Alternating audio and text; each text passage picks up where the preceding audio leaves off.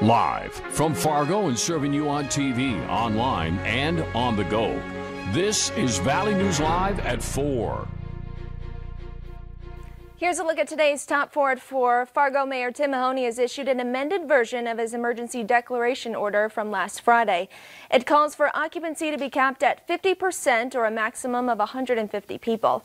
Mahoney's last order limited the number of people to 25%, but it was changed to comply with the 50% limit ordered by Governor Burgum.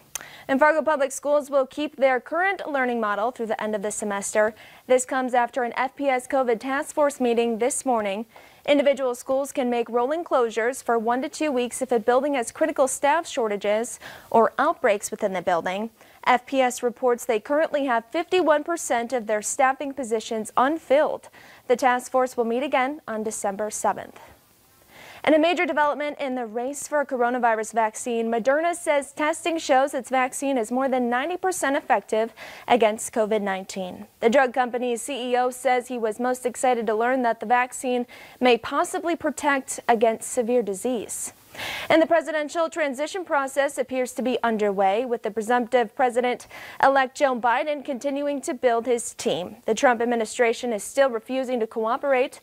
We'll have more on the presidential transition coming up. And that wraps up today's top 4 at 4. Now let's get a first look at our weather with Chief Meteorologist Hutch Johnson. Hey, Hutch. Thanks so much, Callie. As we begin a work week, our weather started out a little on the flaky side. A few tenths of an inch, up to about a half of an inch reported in both Grand Forks and Fargo. Those showers of snow have exited the region, leaving us with a few clouds in our southern counties, but by and large we're seeing a clearing trend. Factor in the chilly weather today and the wind, and we have feels-like temperatures out there right now. The wind chill index in the single digits in Detroit Lakes, and we're not far from that in many other locations. So bundle up if you're heading outdoors this fine evening. Look at the skies here in the FM area, clearing out nicely. Temperatures will fall fairly quickly with decreasing wind and clouds. I expect will be in those mid-teens by bedtime tonight, and it'll be a little cooler in our northern communities this evening. Callie, I'm very happy to report we're going to have some warmer weather heading our way after a very cold start for many of us tomorrow morning. I'll have hour-by-hour details on that. We'll look ahead towards our next chance of flaky weather in the forecast here in just a few moments. I like warmer. Thanks so much, Hutch. You bet. And Minnesota Governor Tim Walz spoke this afternoon about the rapid growth of the new COVID-19 cases in the state. He was joined by front care healthcare workers who said the amount of patients overwhelming the hospitals is starting to take its toll. Minnesota reported its third straight day over 7,000 new cases, and 62 of the state's 87 counties are now under distance learning recommendations. The governor also reported that a second young adult between the ages of 20 and 24 has died from the virus. And a new COVID-19 testing site opens in Crookston today. Here's a look at the schedule through the end of the year. It'll be set up at the National Guard Armory and will run from noon to 6 p.m. over the course of 23 days through December. Tests this week run today through Wednesday, and then next Monday and Tuesday. There are 18 other test days in December. You can pre-register on the Minnesota Department of Health's website. And the University of North Dakota is hosting another walk-up COVID testing event today. It'll go until 5 o'clock. The testing event is taking place at UND's High Performance Center. All ages are welcome, and you don't have to have COVID symptoms to be tested. Just make sure you register beforehand and wear a mask.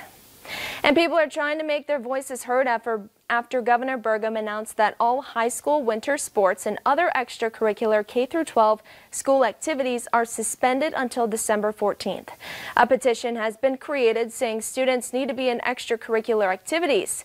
It also says how activities are beneficial for children's mental well-being. More than 4,500 people have signed the petition. And Minnesota's Republican Senate Majority Leader has tested positive for COVID-19. Senator Paul Galzika released a statement saying that while he's been quarantining for the past week, he isn't experiencing any major symptoms or issues related to the virus. His announcement comes after Democratic lawmakers criticized the Republican colleagues for not notifying them about an outbreak of COVID-19 in their ranks. In Minnesota, Senator Amy Klobuchar is urging Minnesotans to get their flu vaccine. She says some communities don't have enough doses of the flu vaccine, especially in rural areas. The Minnesota Democrat is calling on the CDC to address the temporary vaccine shortages. She says if you can find the vaccine, get it as soon as you can. If you don't get the flu vaccine and you get the flu, we know there are less hospital beds right now. You don't want to start getting symptoms of flu and not know if you have coronavirus or the flu. It's just a mess. And there's not enough beds as it is right now. So we're just asking everyone to get their flu vaccine. The CDC recommends getting the flu vaccine by the end of October, so you're already behind if you haven't done it yet. And the staggering number of people have made sexual abuse claims against the Boy Scouts of America ahead of today's deadline to come forward.